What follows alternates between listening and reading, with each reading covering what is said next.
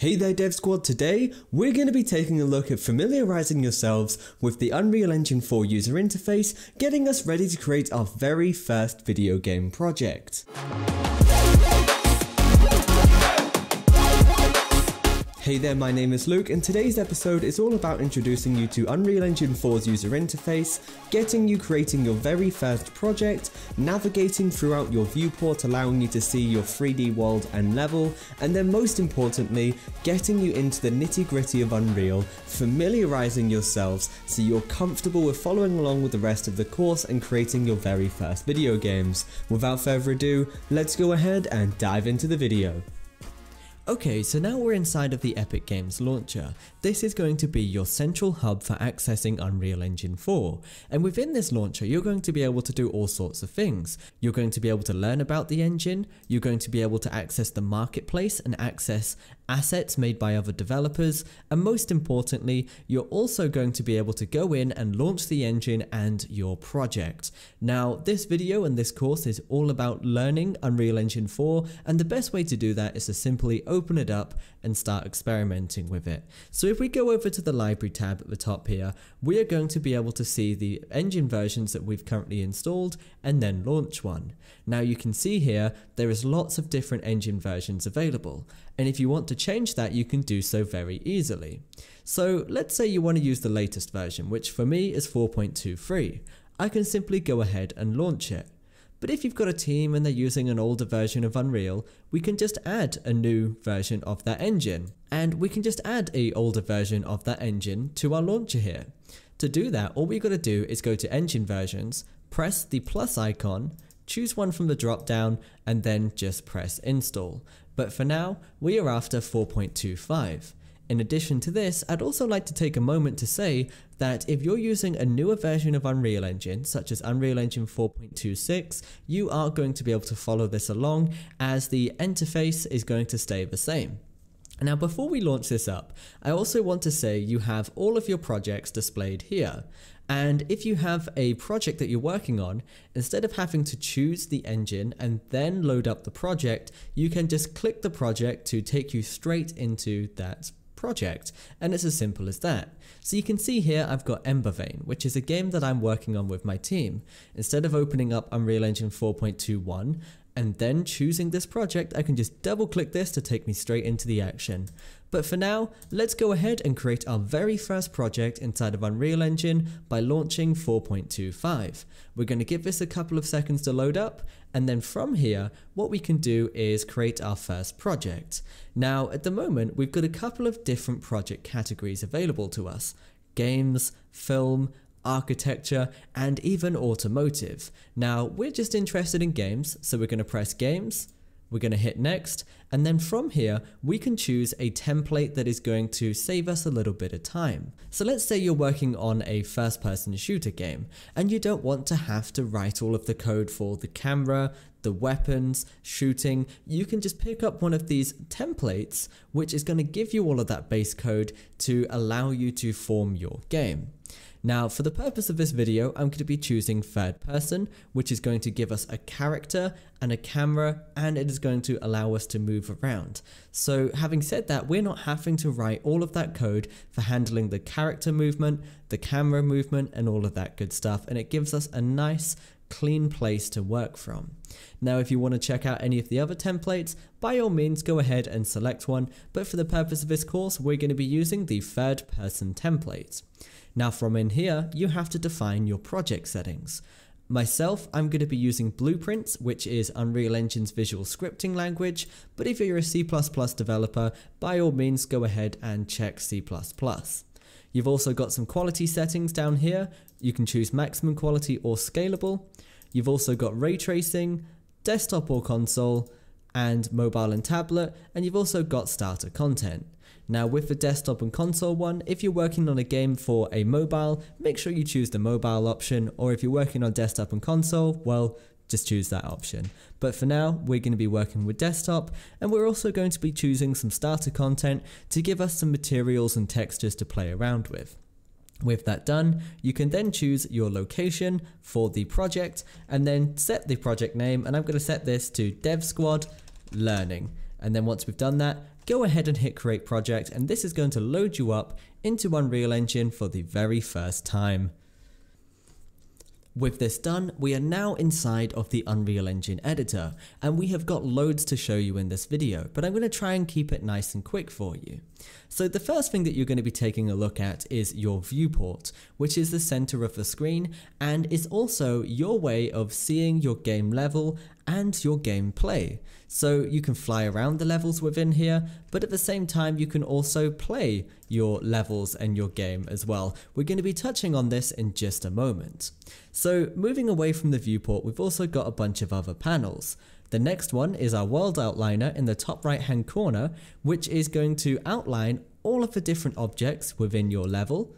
And then with that, we can then select one and we can see it in the viewport.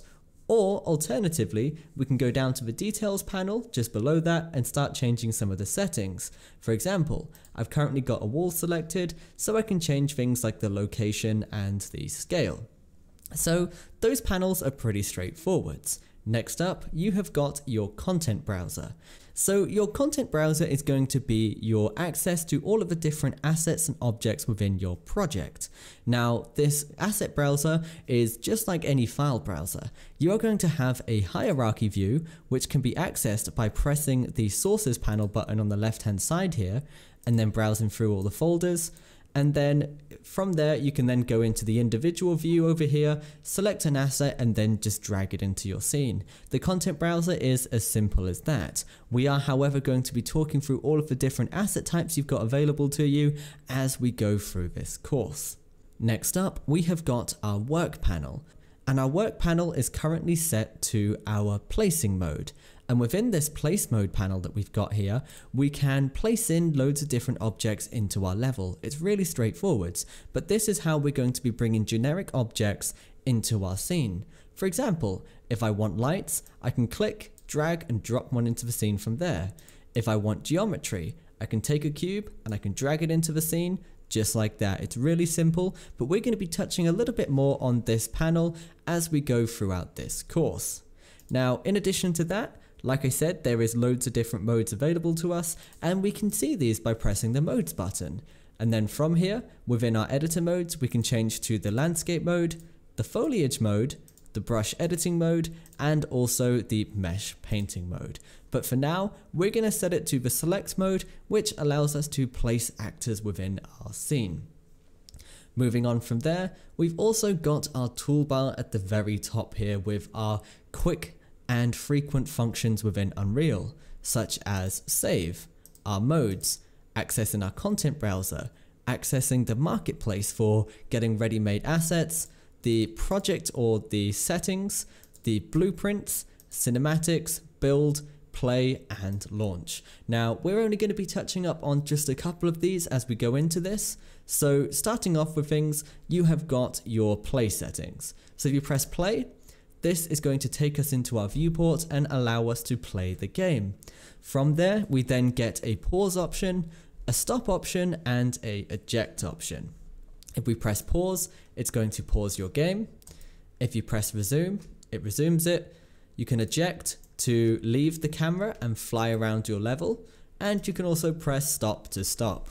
But also within play, we can play the game in a mobile preview, a new editor window, a standalone game, and you can also simulate it, which is where you're going to be running all of the code, but again, you're just not in the camera and you're not controlling, so you can see everything going live while still floating around your level. Over with your launch settings, you're able to launch this over to different platforms. So if you have a mobile device connected and this is a mobile project, you are going to be able to see your mobile on here and you're going to be able to launch the project, which is perfect. So that's the launch and that's play. You've also got some build settings which we're going to be touching up on later on, but that is your toolbar. So that should give you a very quick overview into all of the different panels that we've got that makes up this main interface. And now what we're going to do is dive into how you can navigate your viewport and your level so we can quickly dive into the game and we can move on to the next video where we're going to start manipulating our content. So within our viewport here, we can move around this really simply. So if we hold down right click, we can go into our viewport, and then we can move our mouse to pan the camera up, down, left and right, and it's really simple. While holding down right click, we can also use the W, A, S and D keys to move the camera in addition to panning the camera with our right mouse button. We can also use the arrow keys to move forwards, backwards, left and right, which is perfect. So moving within this viewport could not be easier. Now, when you're moving around this, if it is too fast, you can change the speed of this viewport really simply. All you got to do is go up to the top right hand corner, change your camera speed either up or down. If you've got a large level, you're going to want to turn this up. If you've got a smaller level like this, maybe you might want to turn this down. For me, I found with a scene this big, a camera speed of about 3 works for me. So let's take a look at a couple of shortcuts within our viewport now that make things a little bit easier. So the first thing I'm going to do is select this cube that is within our starter level here. Now let's say instead of having to fly over to it and looking at it manually, and say I didn't want to do all of that, palaver, then you can press F and that's going to focus in on your object. If you then hold down Alt and then hold down right click, it is going to zoom you in and out of that object. If you hold down Alt and left click, it is going to pan you around that object. So just using these controls, it is going to allow you to manipulate the viewport a little bit better, get from one place to another a little bit easier. Now, in terms of focusing, you can also focus directly from the world outliner. So let's say we've got our skylight in the top right hand corner and we couldn't see it. We can just select it in the world outliner in the top right, double click this and it's going to focus us in.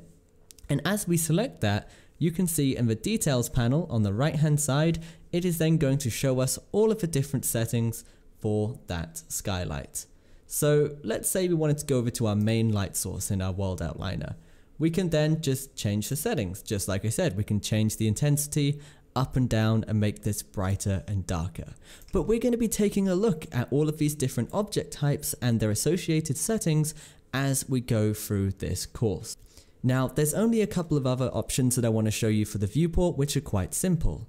So the first thing that we want to do is take a look at some of the different viewing modes. We've got different modes which can be accessed in the top left of the viewport, such as our lit mode, which we're seeing at the minute. We've got our unlit mode, which is going to remove all of the lighting and really help on the performance. We've got our wireframe mode, our detail lighting mode, and a whole bunch more. But these main 3 are the ones you're going to be using most often. To the left of this, what we've also got is our perspective mode, which we're currently in, or our perspective view that we're in, but we've also got our orthographic views, such as our top, our bottom, our left, and our right. And we can combine these different views with our modes to get different results.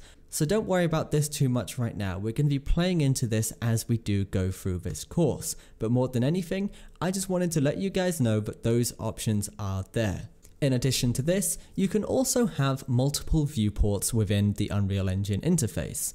So if we go ahead and minimize or restore the viewport by pressing this button in the top right hand corner here, we can have access to 4 viewports here. So by default, you're going to have four viewports. You're going to have your back view, your right view, your top view, and then also your perspective view. But for the majority of the time, you are just going to have your perspective view and you're going to have this maximized just like this.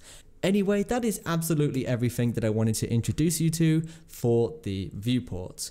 Now, moving over to the content browser, which we touched up on earlier on, I've got a couple of things that I wanted to show you in terms of interface.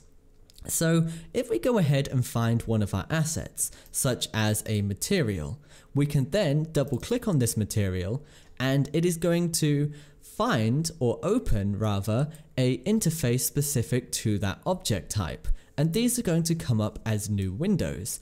And every type of object has its own interface. So if we change from the material folder on the left hand side here to my particles folder, I can open up the fire and you're going to see this is a different interface. So with this, you can see that they can be moved around just like that. They can also be tabbed into the main user interface just like that too. Now, in this video, I'm not going to be talking about all of the different interfaces we've got available to you, as we are going to be creating all of these different assets as we go throughout this course. That's pretty much it for this video. I hope you have enjoyed it and have got a good foundation working towards using Unreal Engine 4's user interface. Don't forget to check out our Patreon community to support this channel and make more videos like this possible. But for now guys, as always, stay awesome, keep creating. Virtus, signing out.